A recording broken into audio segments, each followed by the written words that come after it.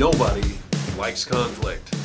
And yet, it seems like every day we find ourselves having to find ways to navigate through some conflict. How do we come to the point of being able to resolve our conflicts? Certainly, some conflicts in life are more significant than others.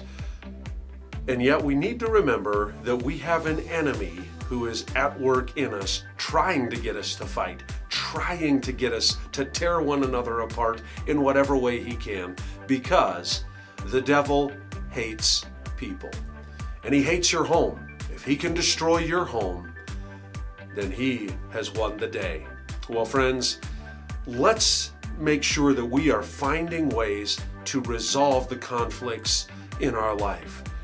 And finding ways to resolve conflicts starts with submitting to God. Submit therefore to God, resist the devil, and he will flee from you.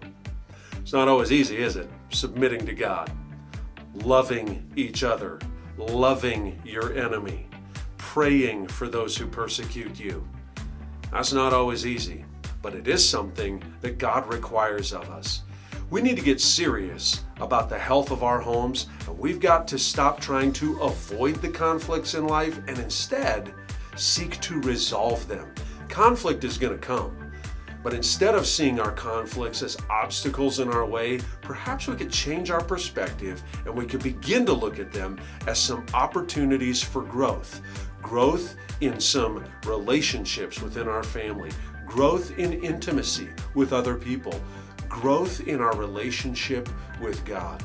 Is that something that you feel like you could begin to do as you submit yourself to God today? Just begin to view the conflicts that you're facing not as obstacles, not as problems, but as opportunities for God to do something great in your life. We want healthy homes, and in order to get those, we have to learn how to resolve some conflict.